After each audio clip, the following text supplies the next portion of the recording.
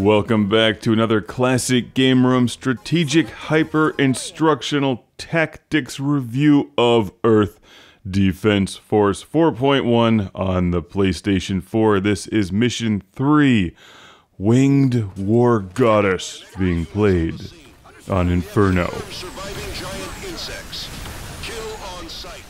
Watch those bugs fly. That's right. That's what happens when you use the plasma launcher, which is quite powerful, as I said in the earlier missions, and in the earlier videos of previous missions. Don't blow yourself up. It's easy to do. So, whether you're playing on Inferno or any level really, just get rid of as many bugs as possible from a distance, so they don't have time to eat your brains and feet and everything in between. Playing as the wing diver here. I'll probably cover these missions as the infantry as well at some point. They're slightly different when you play as the wing diver. She's more delicate and fragile. She smells way better.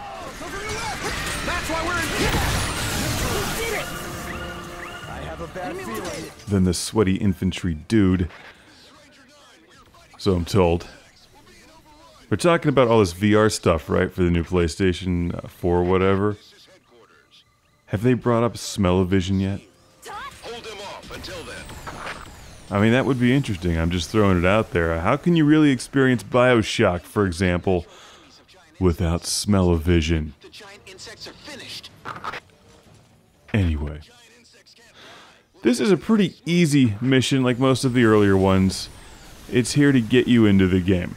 And they introduce the wing divers in the storyline here. Throughout the shouting and screaming, the wing divers show up. I think one of them goes missing, and then you'll save her in one of the next missions, which is actually kind of a boring one compared to this. But this one's not bad. Starting the game out, you're going to want to play it on easy or normal. It's really not all that different from the first two missions, to be perfectly honest. They just throw a few more enemies at you, but you know, this one's actually probably easier than the first one, because the first one you get swarmed, or you can get swarmed. In this one, you have like I think these one or two waves here at the beginning. Pick them off from a distance.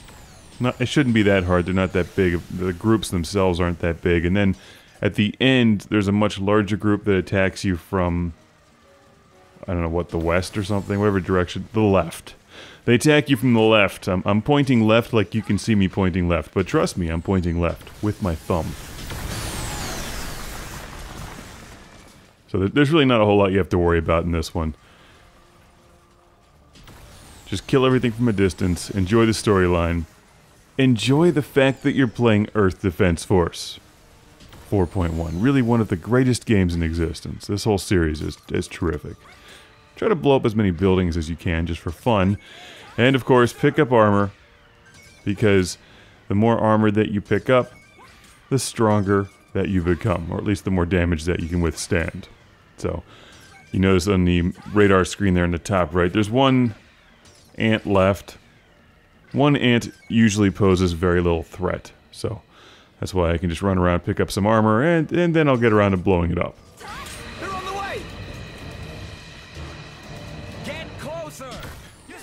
Nice. Oh no, there's two ants. Look at that, there's two ants. It's nice to go into missions with at least one weapon that can take down buildings, so none of those pesky ants can hide behind them. And then another weapon which is good for mowing things down. Okay, look on the radar now, there's a bigger group of alien ant things in the distance. And we are literally going to repeat the exact same thing. Watch the bugs fly into the sky though. That's so much fun. I love just seeing them get launched into the air. That never gets old. Just take him out with a powerful weapon, and at some point here during these strategic hyper instructional tactics reviews, I will have to step it back from Inferno. The first like 5 missions or so are really not that difficult, but after that it does start to get insane. And the wing diver, she's great in the wide open levels, and at some point I really need to cover the infantry to show you the differences between these two characters. Now she's pretty powerful, level, well, she's up to 679 health points by now, for this video. And to keep in mind, by the way, when you pick up health or when you pick up armor as the wing diver, it's not a 1-to-1 armor pack to number increase. I forget how many you have to collect to actually increase it, but she's much harder to level up in terms of armor than the infantry is. You really need to fly around and collect a lot of armor, but as a general rule, you just don't want to get her surrounded by enemies. She just can't take as much damage as the infantry, and she doesn't have quite the same variety of weapons. Like she doesn't have like all those ridiculous machine guns and stuff that the infantry has, and shotguns. Okay, here we go. Now you can see there's a much larger wave of enemies, but they're pretty well spread out in the distance.